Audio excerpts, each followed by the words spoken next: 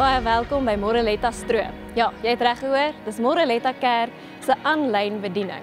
Ons het die Here gehoor wat gesê het ons moet na Samaria, Judea en die uithoeke van die wêreld toe gaan en dis juist wat ons vandag doen. Ons gaan na die uithoeke toe, na jou toe, daar waar jy hierdie aanlyn bediening kyk.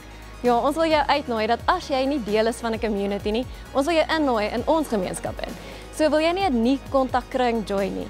Jy sal sien dat daar 'n nommer op die skerm nou sal verskyn of 'n e-posadres waarna jy jou naam kan stuur en een van ons Connect kantoor mense gaan kontak maak met jou om jou ingeskakel te kry.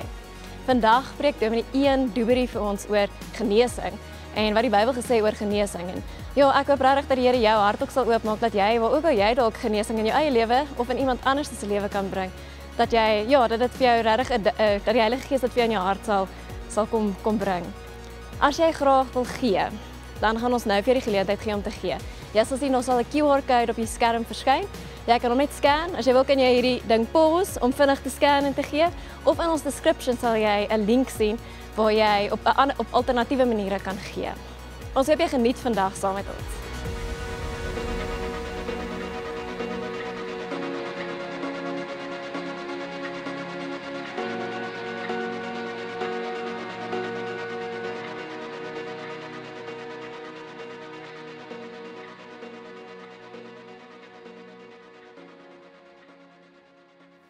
Goeiedag en welkom by vandag se erediens. Dis vir ons 'n voorreg om jou hier te hê en hierdie tyd saam met die Here, saam met jou te kan spandeer. Kom ons vra ook die Here se teenwoordigheid nou in hierdie boodskap, dat hy dit op jou hart sal skryf vandag. En so ook in jou lewe sal dit uitrol. Kom ons sluit die oë. Here, as ons vandag voor U kom staan, dan sit met die wete, Here, ons is totaal en al afhanklik van U. Here, niks wat ons in hierdie lewe doen, maak saak as U nie deel is daarvan nie. Here, en as ons vandag gaan praat oor wonderwerke en U wat 'n wonderwerk God is, Here, dan is dit met ons hele wese wat ons na U uitroep, om te sê, Here, ons kan nie hierdie lewe doen sonder U nie. Here, wil U kom en opdaag in ons uitdagings, in ons siektes, en dit wat vandag op ons harte druk, Here. En mag U hierdie boodskap lewend maak, Here, en hoe ons na U toe uitreik. Mag U dit lewend maak op so 'n manier, Here, dat ons lewens sal getuig van U grootheid. U is 'n God, 'n almagtige God, wat kies om ons deel van die familie te hê, wat kies om ons te help en daar vir ons te wees. So Here, help ons ook nou in hierdie boodskap. Amen. Ek wil vandag sommer net 'n storie met julle deel wat uit Markus 2 uitkom. Nou Markus 2 vertel die verhaal van 'n verlamde man wat se 4 vriende hom op 'n draagbaar na Jesus toe bring. So ons lees dat Jesus by Kapernaum aankom by 'n huis en hy vertoef daar by die huis en dan hoor die mense hy is daar en hulle stroom in hulle menigte om na Jesus se leringe te kom luister. Dit is so baie mense dat daar 'n hele gedruis is in hierdie vertrek waar Jesus is. En dan besluit hierdie vriende wat omgee vir hulle vriend wat verlam is, om te sê, maar hierdie wonderwerkende God, hierdie wonderwerkende Jesus, ons moet ons vriend by hom uitkry. So kom hulle met die draagbaar daaraan, en is net 'n gedruis van mense, en hulle kan hom nie by Jesus kry nie. En hulle maak 'n plan. Hulle klim op die dak. Nou as mens nou die konteks vat van daai tyd, die geboue was so gebou gewees dat die dak uit riete en modder gemaak is, sodat dit gewig kon dra, en omdat dit so warm was, het mense baie keer op die dak gaan vertoef, bietjie tyd spandeer om af te koel, hulle het selfs daar kon slaap. En so dra hierdie 4 vriende, hierdie verlamde vriend van hulle op die dak, en hulle breek 'n gat oop reg bokant Jesus. Nou ek kan myself net voorstel as ek nou in daardie gebou was om by Jesus te hoor wat hy leer, en hier's iemand wat besig om die dak bokant my oop te breek, dat ek iets sou sê, of sou sê, julle maak skade, hou op met waarmee julle besig is. Maar ons lees nie daarvan nie. Daar word 'n gat groot genoeg gemaak in daardie dak, dat 'n draagbaar daarin afgesak kan word. So mense staan uit die pad uit. Hierdie draagbaar met die verlamde man word tot voor Jesus se voete gesak. En dan staan daar toe Jesus hulle geloof sien, toe hy sien hoe uitverkoop hulle is in terme van hulle afhanklikheid van hom, sê hy vir hierdie verlamde man, jou sondes is vergewe. En toe is die skrifgeleerdes en die fariseërs dadelik op Jesus, want hoe kan hy sondes vergewe? En Jesus sê vir hulle, hy hoor dit en hy sê vir hulle, wat is makliker om vir iemand te sê, jou sondes word vergewe? Of vir iemand te sê, staan op, tel jou goed op en loop. En hy draai na die verlamde man toe en hy sê, staan op, tel jou draagbaar op en gaan huis toe.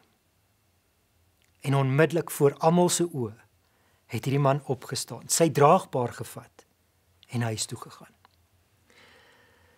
Nou as 'n mens na hierdie storie kyk, dan besef 'n mens, hier het 'n paar goeters gebeur. Die mense het na Jesus toe gekom. Mense het gekom om te kom leer, so daar's verskillende redes hoekom ons na Jesus toe wil gaan. So vandag wil ek vir jou vra, wat is jou rede hoekom jy na Jesus toe wil gaan?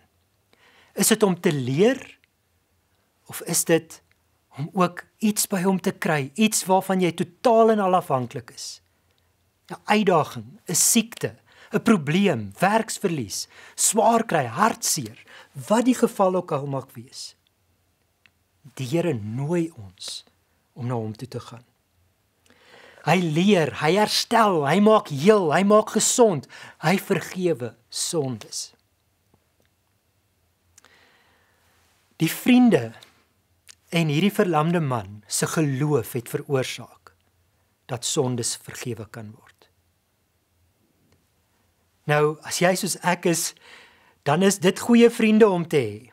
Vriende wat jou kan herinner daaraan dat ons afhanklik is van Christus, sy vryspraak, sy heel maak, sy gesond maak. So die 3 goeters wat Jesus vir hierdie man gesê het, staan op, tel jou draagbaar op en gaan huis toe. As mens dit nou moet vat vandag en die Here dit vir jou sê, in jou uitdagings, wat dit ook al mag wees, as die Here vandag by jou kom en sê, staan op, tel jou goed op, tel daai draagbaar van jou op, loop, gaan huis toe. Wat beteken dit vir jou? Nou hierdie is 3 woorde wat in my eie lewe 'n verskriklike belangrike rol gespeel het, ook in my heelwordproses, waar ek met siekte gekonfronteer was. En die Here vir my kom sê het, staan op, tel jou goed op en loop. Nou uit die aard van die saak is daar verskillende fasette van 'n mens se menswees. Dis fisies, emosioneel en geestelik. Ons is so gefokus op die fisiese, want dis wat ons ken, dis wat ons kan sien, dis waarmee ons gewoond is, dat ons vergeet daar's 'n emosionele en 'n geestelike kant wat ook 'n rol speel, waar ons ook moet opstaan, ons goed optel en moet kan loop. Toe ek hierdie konsep by die Here gekry het, het ek ervaar dat ek in 'n put van depressie is. So miskien is jy vandag in 'n put, 'n droë put, en jy's heel onder in die put. En jy weet nie hoe om daar uit te kom nie. Jy weet nie wat is nodig om daar uit te kom nie. Wil die Here vandag dalk vir jou kom sê, staan op, tel jou goed op en loop. So as jy in 'n put is, en jy's daar deur onder in hierdie droë put, en daar kom mense wat hier bokant hierdie put by die opening staan en hulle bemoedig jou, hulle sê, kom, jy kan dit doen, jy kan hier uitkom, hulle bemoedig jou, jy's sterk genoeg, jy's oulik genoeg, jy's goed genoeg. Daar's party persone wat vir jou lere afsit met toue om jou vas te maak dat jy veilig uit daai put uit kan kom. Maar al hierdie mense rondom jou kan dit doen, maar dit gaan niks beteken as jy nie eers besluit om op te staan nie. Die tweede aspek is om jou goed op te tel. Nou ek het vir myself gevra, sjoe, die Here sê ons elkeen het 'n kruis wat ons moet dra.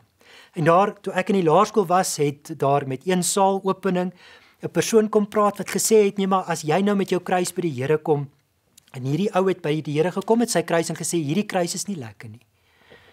En die Here het vir hom gesê, nou maar hier is 'n hele skrootwerf van kruise, so kies vir jou 'n ander een. En hy het een opgelig en hierdie een was te swaar. Daai ene opgelig, hy was te lank. Daai ene was te kort. Hierdie een het te veel splinters. En op die ou einde kry hy 'n kruis en hy sê, hierdie kruis is reg.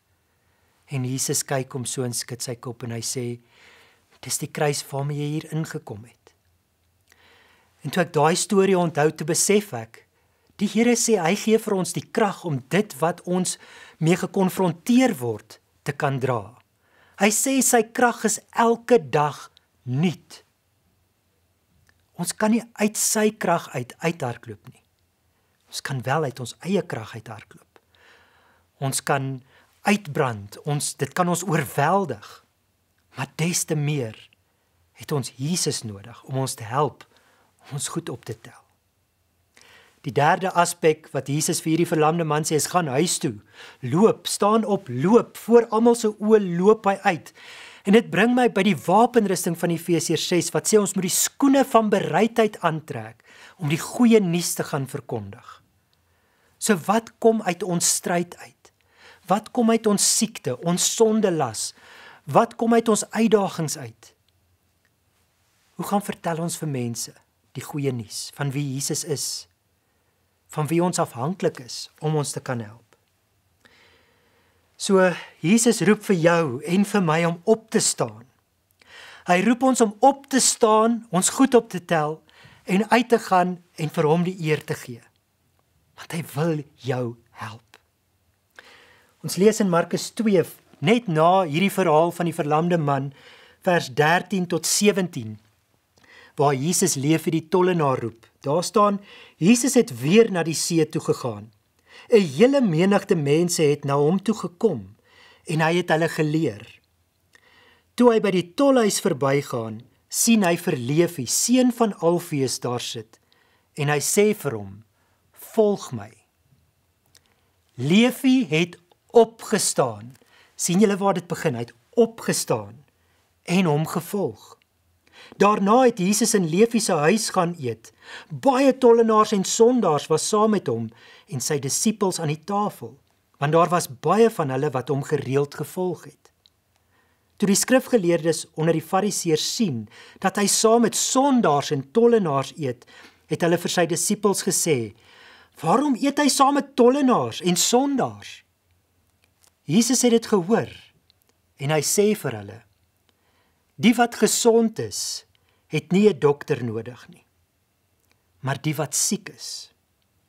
Ek het nie gekom om mense te roep wat op die regte pad is nie, maar sondaars. Nou in hierdie gedeelte kom 'n mens agter dat baie keer waar die Bybel verwys na siekte, is daar altyd 'n komponent van sonde ook gekoppel. En hiermee wil ek nie sê dat sonde altyd die oorsaak is van siekte nie, want daar's ander kontekste en ander faktore wat ook 'n rol speel. Maar die grootste heling wat ons nodig het, is vergifnis van sondes. Dis waar Jesus ons vrykoop, sodat ons sy kinders kan wees. Dis weer waar hy die verhouding wat sonde kom verbreek het, kom herstel hy tussen ons en God. Ons is afhanklik van God se wonderwerke. Ons is afhanklik van die Here se vergifnis van sonde. Want hy het kom wys met sy autoriteit dat hy by magte is om sonde te vergewe. Maar meer as dit, dat hy ook vir jou kan sê, staan op, tel jou goed op en loop. En as ek en jy vandag hierdie boodskap moet interpreteer in ons eie lewens, wat kom sê dit ook? Sonde is baie keer 'n skuldlas op ons skouers. Dis iets wat vir ons sê, ons is nie goed genoeg nie. Dalk voel jy vandag, ek is nie goed genoeg dat die Here my moet verlos nie. Ek is nie goed genoeg dat die Here my moet vergewe nie. Dalk sit jy by 'n punt waar jy moedeloos is, op moedverloorse vlakte. Ek het vir jou goeie nuus. Die Here sê, dis juis vir jou wat hy gekom het. Sonde kan baie keer angs en spanning en stres by ons veroorsaak, wat sneller is, sodat ons liggaam se auto-immuunrespons geaffekteer word en ons meer vatbaar maak vir siektes. Maar as jy in vryheid leef en in 'n vrede leef, dan is die kans beter dat wanneer jy siek word, jy self die siekte vir die Here kan gee en beter kan hanteer en bestuur. Nou ons is afhanklik van die Here in terme van hierdie proses, want ons kan dit nie onsself doen nie. Ja, daar's dokters wat ons kan help, dis hulle wat die leertjies in die put afsit, wat die toue vir ons gee. Daar's medisyne wat vir ons help, maar op die ou einde van die dag staan God agter alles. En daar's 4 goed wat ek vandag met jou wil deel. Identiteit. Ons kan so maklik ons uitdaging, ons probleem, ons siekte, selfs ons sonde, ons identiteit maak. Ek is 'n depressieleier. Ek is siek. Ek is 'n sondaar. En so affekteer dit jou identiteit, dat jy nie kan wees wie die Here jou bestem het om te wees nie. Want ons raak so vasgeval in dit wat ons vasketting aan hierdie aarde. So identiteit speel 'n groot rol. Wie is jy in die Here? As die Here sê hy kom maak jou vry, hy kom verlos jou, dan sê dit hy kom ook vir die wat siek is. Hy kom vir die wat redding nodig het. Ons almal is sondaars. Dankie tog, hy het vir my en vir jou gekom. Die tweede ding is ondersteuning. Ons het daai, as jy die put begrip weer kan kry, die mense wat hier rondom die opening staan en sê, jy kan dit doen, jy kan uit hierdie put uitkom. Ons is hier vir jou, ons bemoedig jou, ons sal jou help, ons sal jou bystaan. Ons het daai ondersteuning nodig. Ek is besig om 'n program te kyk oor die blou zones in die wêreld. Dis oral waar mense oor 100 jaar oud word, sonder kwale of siektes of so aan. En een van die groot redes vir mense, die Engelse woord is longevity, wat hulle daai voorsprong gee om 'n lang lewe te kan hê, is omdat hulle die regte ondersteuning het. Nou regte ondersteuning is mense wat daar is vir jou. Maar net sowel is die ander kant daar om hulle toe te laat om daar vir jou te wees. Ons is in 'n lewe waar ons so selfgerig en selfgesentreerd is, dat ons baie keer mense wat ons wil help, wegstoot. Mense wat ons wil ondersteun, sê ons het nie jou ondersteuning nodig nie. En baie keer is dit die mense naaste aan ons, die mense vir wie ons die liefste is. Die derde aspek van 'n lang lewe is natuurlik 'n geloofsgemeenskap. Geloof speel 'n kardinale rol, want geloof gee vir jou iets om aan vas te hou. En in ons geval as kinders van die Here, is dit die Here. Hy is 'n anker in ons lewe. Hy stel homself beskikbaar, juis in ons swakhede, in ons hartseer, in ons verlies, in ons siekte, in ons smaad. Hy is daar.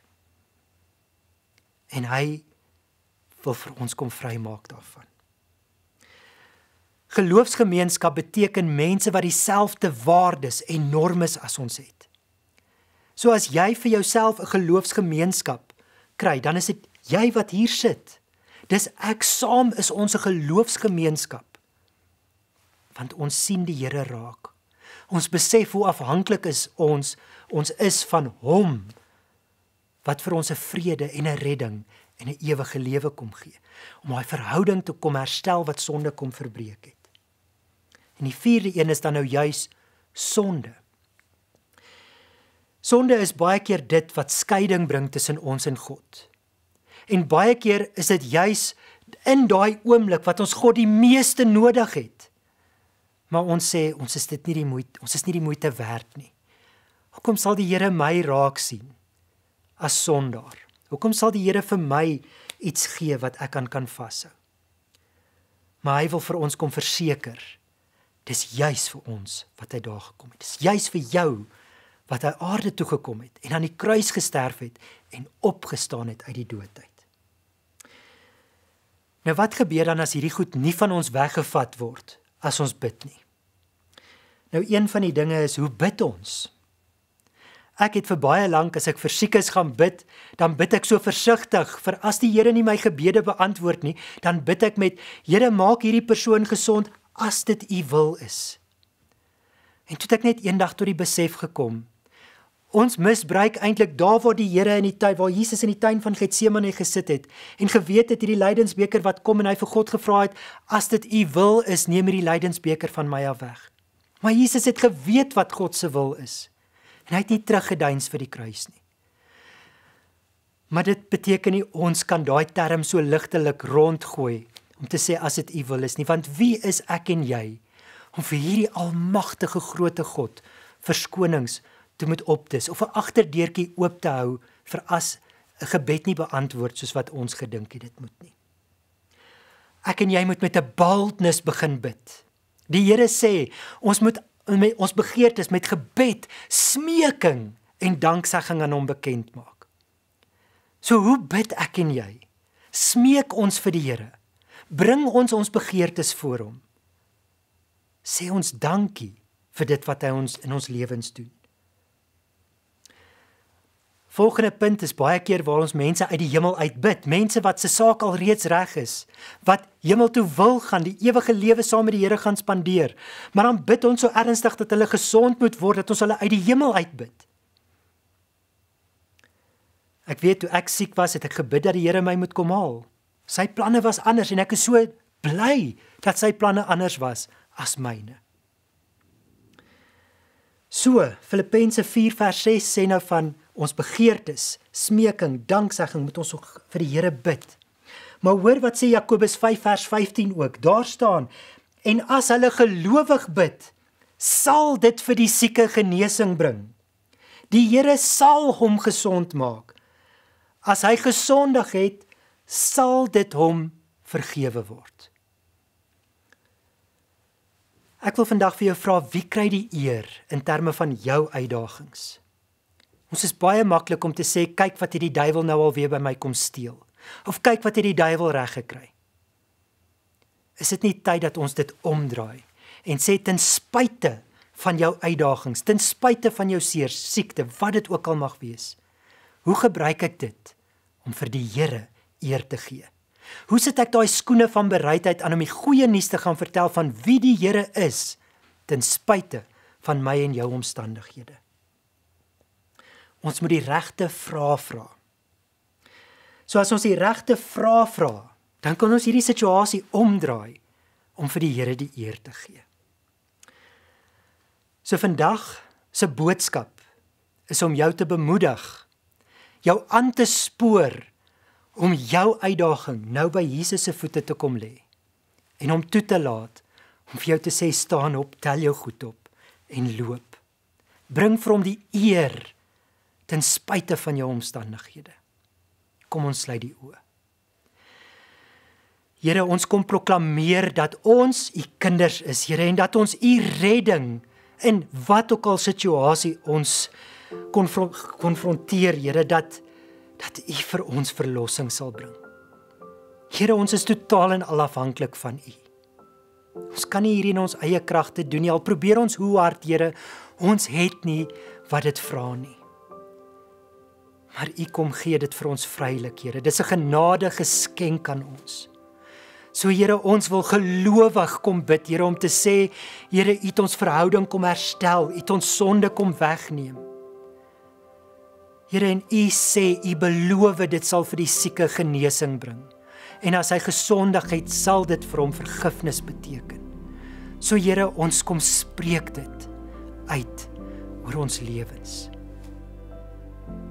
Mag u naam verheerlik word, Here, want u is 'n God wat redding bring. U is 'n God wat heel maak, u is 'n God wat herstel, u is 'n God wat gesond maak, u is 'n God wat kom vry maak. Kom maak ons ook nou vry. En ons bid dit in die mooiste naam wat daar is, die naam van Jesus Christus van Nasaret. Amen. Ons gaan nou ook vir julle geleentheid gee. Ons het 'n span wat reg staan om saam met jou te bid. Daar gaan 'n WhatsApp nommer op die skerm verskyn.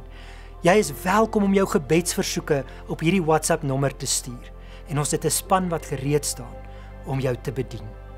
As jy in die kommentaar afdeling dalk daar ook iets wil skryf, of jou uitdaging of 'n gebedsversoek, is jy ook welkom. As jy vir iemand anders 'n gebedsversoek het, skryf dit gerus ook daar. As dit vir jouself is, voel asseblief die vryheid om 'n ondersteuningsnetwerk van geloofsvriende te hê, wat saam met jou kan bid en jou las kan ligter maak. As jy dalk iemand sien wat 'n kommentaar geskryf het, en Jesus druk dit op jou hart om nou vir daardie persoon te bid, wil jy nie sommer die gebed ook in die kommentaar skryf nie.